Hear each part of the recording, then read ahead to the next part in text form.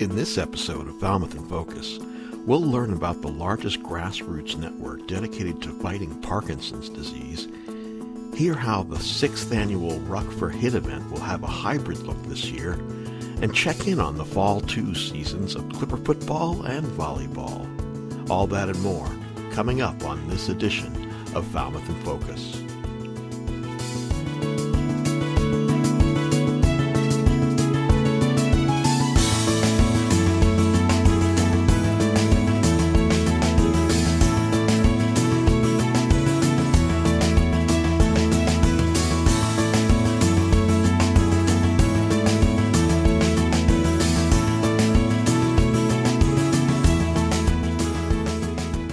Hello and welcome to Falmouth in Focus, FCTV's current affairs program. I'm your host, Michael Kasparian. The supply of vaccine doses has been steadily increasing on Cape Cod during the past few weeks as more residents are becoming eligible to receive it. Falmouth's health agent, Scott McGann, encourages residents to refer to the Falmouth website at falmouthma.gov for links to the latest vaccine information. You can view his Friday video briefings on FCTV Government Channel 15, our Facebook page, and fctv.org. April is Parkinson's Disease Awareness Month, and in Massachusetts alone, more than 17,000 people over the age of 60 are diagnosed and living with PD, and many of those individuals reside on Cape Cod. The American Parkinson Disease Association, or APDA, is the largest grassroots network dedicated to fighting this disease. Hi, my name is Bill Patchane. I'm the Executive Director of the American Parkinson Disease Association, Massachusetts chapter. We cover the Northeast, and we're really excited to be here with Falmouth Community TV. What we do as an organization is we provide programs and services and support for those individuals suffering with Parkinson's disease. April is Parkinson Disease Awareness Month. Here in Massachusetts, we have a wide range of different activities that we're implementing. And so our goal for the month of April is to make sure that we're raising awareness of Parkinson's disease and making sure that people know about all the great programs and services that we provide. And so here in Massachusetts, we have a volunteer board in Massachusetts and also a Parkinson Support Network volunteer board on Cape Cod. We have a wide range of exercise support groups, programs, and partners, those which include Spalding Rehabilitation on Cape Cod, as well as Pavilion on Cape Cod. We have a walk, Optimism Walk, scheduled on May 22nd, and you can find information by going to the APDA website here in Massachusetts. We're fortunate to have great volunteers on our APDA and PSN board, one of which is Jay Zavala, who lives on Cape Cod. And the great part about having Jay on the board is he knows the Cape Cod landscape, has participated in many of our programs, and is very passionate about the Parkinson's community. And so I'd like to turn it over to Jay Zavala. Thanks, Bill. It's a pleasure to be with you on FCTV. You know, of course, I'm a member. Bill, with April being Parkinson's Awareness Month, I know that here on the Cape, we have a lot of activities going on. For example, you mentioned Spalding's program of physical fitness. That's Rocksteady Boxing. I'm a participant in that. We have a lot of great activities in our communities across the 15 towns on Cape Cod. And one that's really important to me is the support groups that we have that are there not only for my fellow Parkies, but also for our care partners to help them with the struggles that we face as we move along and try to defeat this illness. The May 22nd Optimism Walk is really a great opportunity to get familiar with what we're doing and how well we are organized. I think we've got about 1,000 folks or so that are estimated to have Parkinson's on Cape Cod. And of course, we have an older community. I believe 25% of our community is at least 65 years of age or older. So you find a lot of programs on Cape Cod geared to our interests. Tai Chi is one of those, Rocksteady Boxing. I already mentioned speed bicycling is also on our radar. I talked about our great dance and choral groups. that help work with folks who are having issues with their voice and balance. So we have a lot of great activities on Cape Cod for our Parky friends and beyond. I think one of the really important things from an organizational standpoint is to be engaged with the community and getting information from the community and those individuals with Parkinson's disease as to what their needs are and what their desires are is incredibly important. And what we've been able to do in the community is really engage those wonderful individuals with Parkinson's disease to help us navigate through this challenging time during the pandemic. And we very much appreciate that. For more information about APDA programs, services, and support, visit their website at apdaparkinson.org. Thanks to Andrew Richards for that segment. It's time now for 3 Things from Town Hall, FCTV's condensed version of the takeaways from recent municipal meetings. Selections are chosen based on community impact. In its last meeting, the Select Board discussed the warrant articles on the upcoming spring town meeting. With so many discussion-worthy articles, the board found it may be better to hold off many articles, including petitioner articles, until June, so they may have an in-person debate on the many contentious issues. Excuse me, I'm sorry, Doug Jones. I'm suggesting Articles 2, Articles 17 through 34, and Articles 38 to 40. We are committed to putting on the special town meeting for June. Right. You missed 35 and 36, right? I thought I said articles, sorry, I meant to say down to Article 36. 17 through 36. Yeah. And then 38 through 40. Yep. Right. Right. The board also voted to add 2 alternative members to the Beach Committee to reduce the amount of work the current members are doing. The 2 additional members increases the board's members from 5 to 7. The town charter defines the Beach Committee as having 5 members, but that may change after a May vote on the ballot that changes that definition. So if just to remind folks, this was a discussion we had at our last meeting about putting some alternate members on the Beach Committee to help kind of lighten the load. There's significant work to be done on that committee, and they requested that we add some additional members because of a charter review vote that still needs to, charter amendment to our charter that still needs to be voted in. It's not really appropriate for us to actually add additional members, but there's nothing that prevents us from adding some alternate members. And again, those folks could assist with the tasks that the Beach Committee has. So that's what we're here to do tonight. And we had talked about adding 2 additional positions. The board finally discussed Town Manager Julian Suso's employment agreement, which was extended by 3 years. The new agreement begins in November, which no longer contains a cost of living adjustment, but rather institutes a pay increase based on specific goals set out by the Select Board. A subcommittee is to be established to set Mr. Suso's goals and to adjust them accordingly as the agreement period moves forward.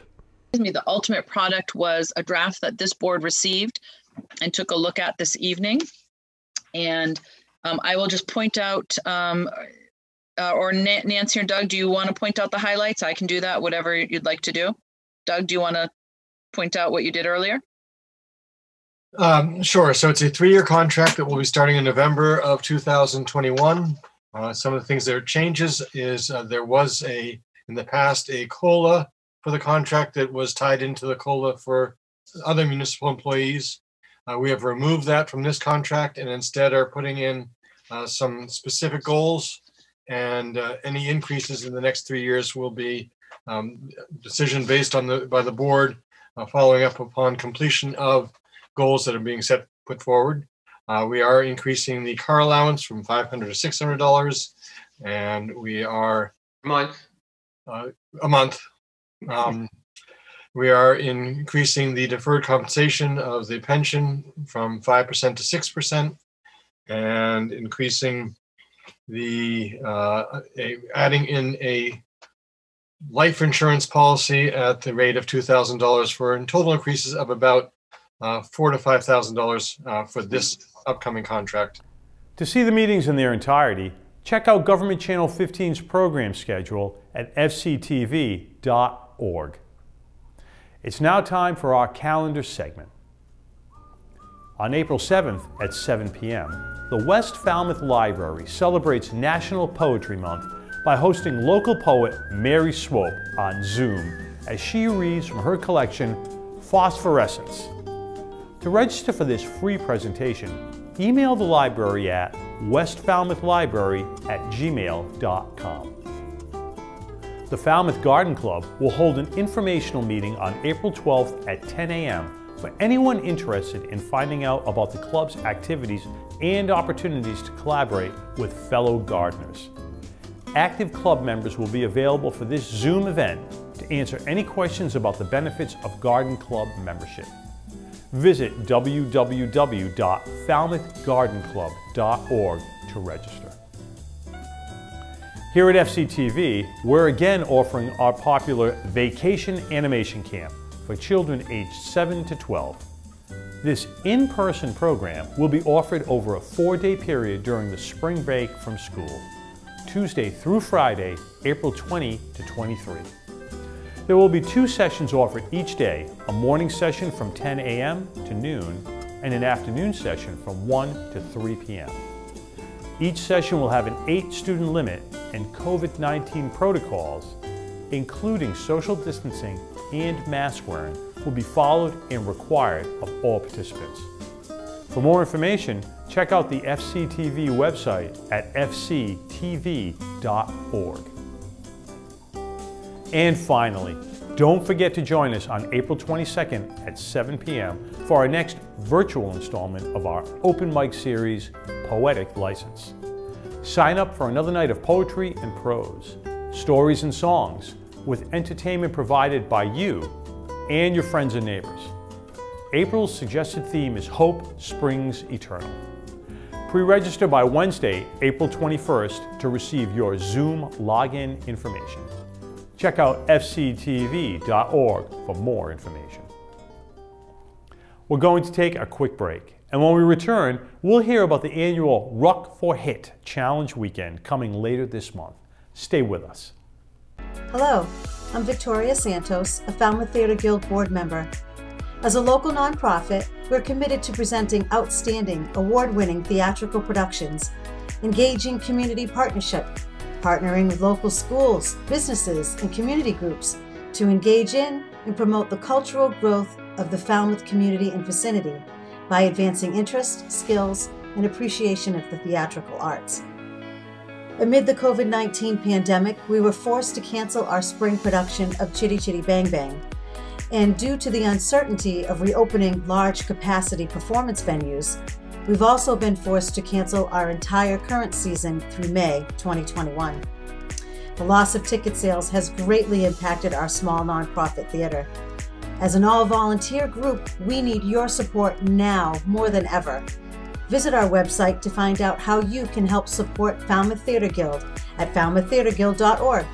Become a member and join us as we hope to begin producing shows again in the fall of 2021 in a way that provides a safe environment for audiences, casts, and crews and volunteer staff. Our lights are dark now, but we will shine again soon.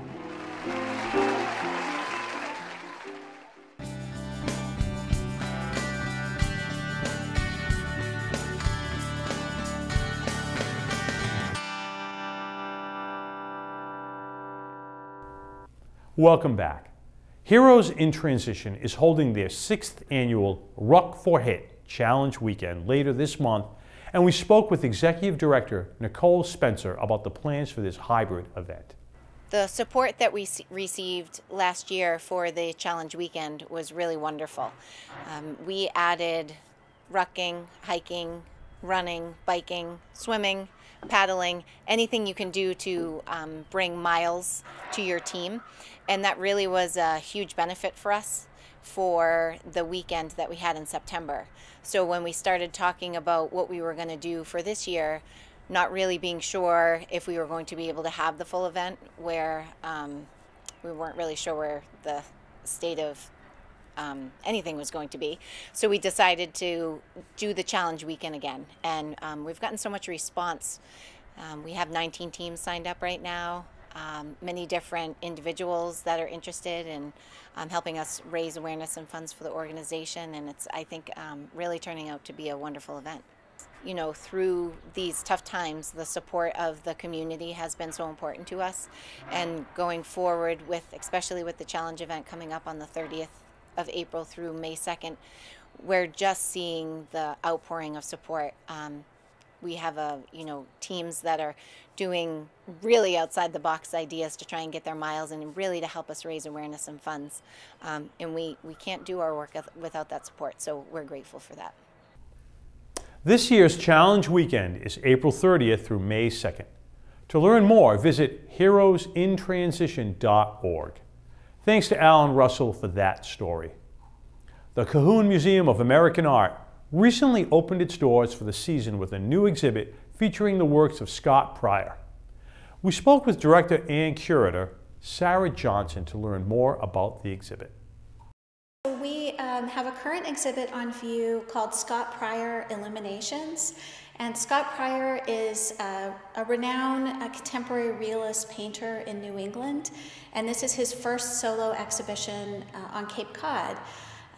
Scott has a long connection to Cape Cod. He started his career in Provincetown, and he paints many of the scenes, as you can see behind me, of the Cape. So this painting is called The Yellow Chair, and it's a typical realistic painting by Scott Pryor. It features his backyard on Cape Cod, and it's so realistically detailed that you could imagine yourself walking right into the painting and experiencing this backyard. It also has a beautiful sense of depth at the top. You could even follow the eye further out into the landscape. One unique thing about Scott's paintings is that every inch of detail is in focus in the painting, so you really get this vivid sense of experience. I hope that the community will come out and see the Scott Pryor exhibition. It's a really special treat for us to have this kind of solo show of his work on view on Cape Cod. We borrowed some really fine examples from other museums, including the Museum of Fine Arts Boston, the New Britain Museum of American Art, and the de Cordova Museum, as well as borrowing from a number of private collections. So the exhibition covers 10 decades of Scott Pryor's career and includes new works, including paintings of Cape Cod. So it's a really special exhibition, and I hope that people will take the time to come out and see it. To visit the Cahoon Museum, check out registration information on their website, cahoonmuseum.org. Thanks to Alan Russell for that story. We're going to take a quick break, and when we return, we'll check out some Falmouth High School sports. Stay with us.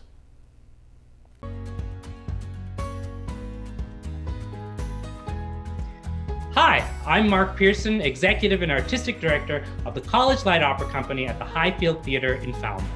And I'm Joan McDonald, General Manager of Clock. In addition to being the best summer theatre on the Upper Cape, Clock is an integral part of our local and national arts landscape. We provide a unique opportunity for college-aged theater artists and administrators to practice their craft in a supportive and professional environment. Through a highly competitive audition process, we select 75 of our nation's most promising young artists to be in residence in Falmouth for 11 intense weeks of production. The result is 9 fully produced operettas and musicals. These are considered 9 of the best productions on Cape Cod each year. Ticket sales account for only 60% of our annual operating budget. We are deeply indebted to our loyal supporters who generously make up the difference. As we look forward to resuming normal operations, we're excited by the many plans and opportunities for community outreach and education. This will be made possible through the completion in June of our new year-round rehearsal and office building. You can learn more about Clock and our mission at collegelightoperacompany.com.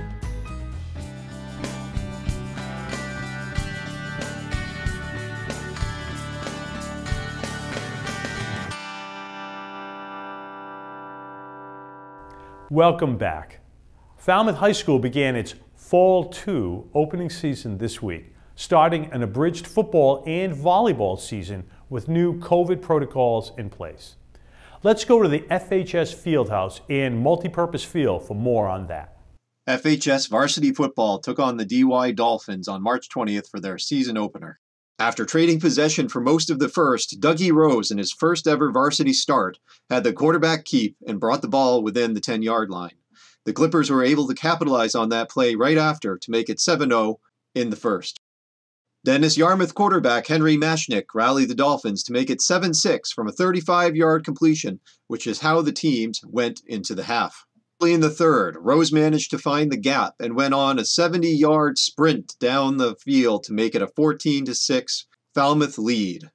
Just 2 minutes later, Julian Hendricks, with a perfect read on the pass, managed to snag the ball, find a lane, and bring the ball down 45 more yards to make the game 21-6. DY at that point found their momentum after that play, scoring 3 more touchdowns after FHS ran in one of their own to tie the game up at 28. Now late in the fourth, FHS tried to seal the win with a field goal, but the game went into overtime. The Dolphins elected to return first and held the Clippers to a nail-biting 35-28 loss in the first of their abridged season. Turning things over to varsity volleyball, the Clippers kept up pressure against arch-rival Barnstable High School. Through the first and second sets, FHS was able to capitalize on several key rallies, but unfortunately wasn't able to keep pace.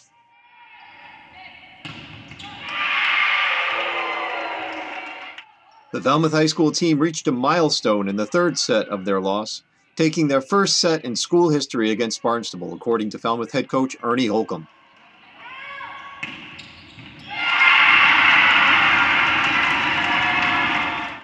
Shay McLeod had 11 kills and 6 blocks on the night. Camille Leet had 20 assists, and Paige Farrington had 4 kills and 3 blocks for Falmouth, as varsity volleyball fell to Barnstable 3-1 on the final. Thanks to Ryan Weber for that piece.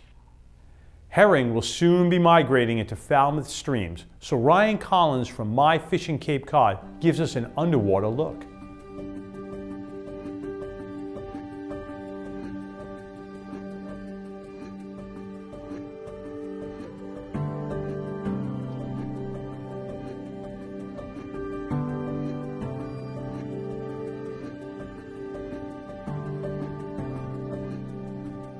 In this video, we take an underwater look at Cape Cod's river herring.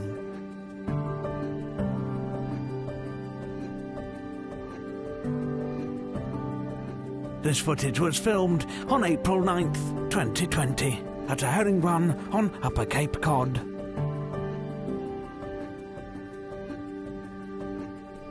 Each spring, these herring migrate from the open ocean into Cape Cod's streams and rivers. For centuries on Cape Cod, river herring were harvested for many different reasons. However, today, they are a protected species. If you look closely at the herring in the centre of your screen, you'll notice what might be claw marks on its back. More than likely, this herring narrowly escaped being caught by an osprey or a hawk. River herring encounter many obstacles throughout their migration. Herring also have to swim against a very strong current in order to reach their freshwater spawning grounds.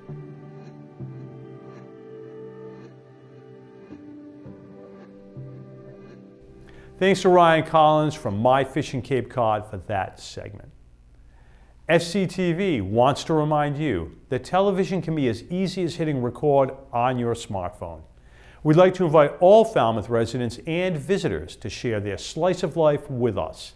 Email us your photos and videos, or upload them to Facebook, Twitter, or Instagram using the hashtag MyFalmouth or Falmouth in Focus to be featured on the show. Thank you to our most recent contributors.